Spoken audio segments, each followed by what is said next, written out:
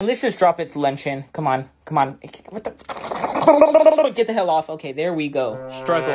Continue struggling to wake up the Black Widow, so she comes for that boy. And just like that, the freaking Black Widow has came on its way. Holy crap. Oh my gosh. Okay, it's literally moving at light speed. It's surrounding... Okay, the Dubia Roach is pooping. Why are you pooping? It just shat itself.